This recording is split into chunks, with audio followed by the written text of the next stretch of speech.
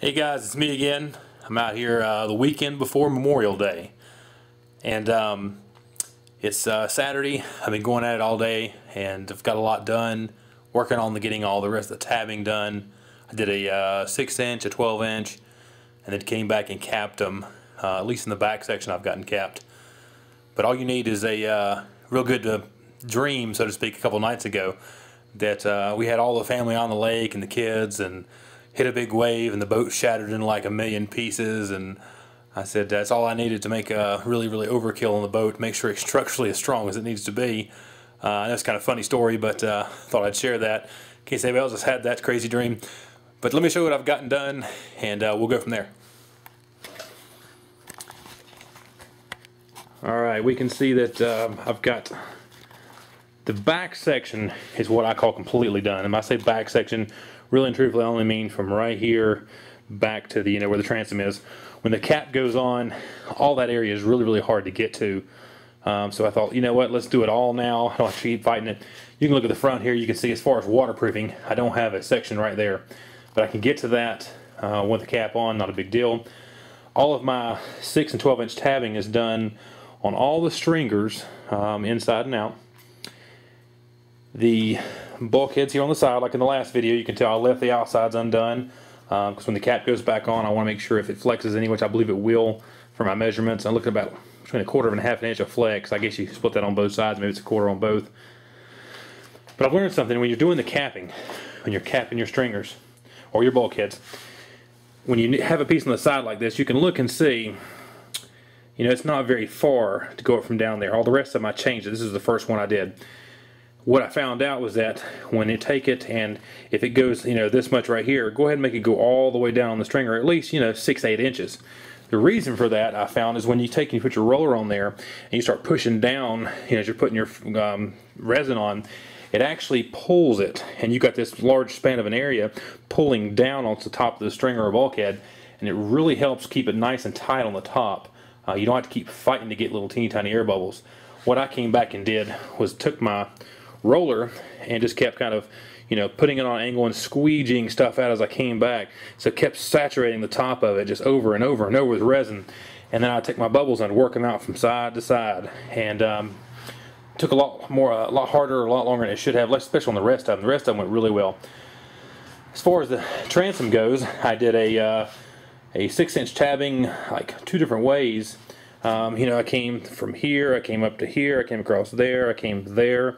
Then I took and did a 12-inch here and there and then across. And then I came back and did, doing that on both sides, including the inside right here as well. Then I did a whole piece of 1708 across. In fact, you can see right there is my overlap. That's right about 6 to 7 inches of overlap. So really, that transom, it's not going anywhere. Because I kept thinking about this. Every time I did fiberglass, every time I did like a tabbing, I didn't just stop it right here at the end. I actually took it, cut it in the corner, and came all the way over, and at least over 8 to 10 inches. The reason I did that was I started looking at my original design. Now, if everybody remembers, I took and cut the stringer down so far, and then cut the top half of the bulkhead, so they slide in, they notch right in place. It was really great when you were taking one to, I had all this in place. None of it was bedded, none of it was tabbed. It was all just sitting here, pretty please. I didn't have to tack any of it, I didn't have to hold any of it. So I really enjoyed that, because once I got it in place, I was done. What I started thinking about was, I've now cut the top of this stringer. Now obviously, when you're taking this motor, the force back here is pushing back like this. So it's trying to lift the bow up. So as it tries to lift the bow up, it's going to pull apart right here. This may be a complete overkill as far as what I'm thinking, but to try to avoid that, that's why I kept wrapping those corners. All those corners are probably 2 and 3 tabbed each one. And they're long tabs, they're not short, they're long. I started with a 6, actually these corners went with a 3, went with a 6, and then they went with a 12 all the way around. When I did the box back here in the back, I took and actually did corners all 3s, did a 6-inch R on the bottom, did a 12-inch R on the bottom, half and half. Then I actually came back and did a 12-inch on its side to make all this boxes strong. It didn't go down on the deck as much, or the hull of the boat, but it came almost all the way up to the top. So it's a solid piece. It goes from here all the way over and all the way back around. It seams back there in the middle with a big 6-inch overlap. So the back of this thing structurally is just like a tank. Like I say, all I need was a reminder of what could happen.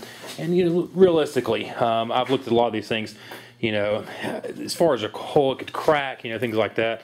As far as shattering, that's kind of unrealistic. I've still got all my front stringers here. The front section, as I call it, from the front of the gas tank on up. I've got to cap all those. I've not done that. However, all of my tabbing on those are done. I will have another bulkhead that runs right here. If you can step back, you can see that's just kind of too much distance. So I've got another bulkhead here on either side, little tight pieces in the middle.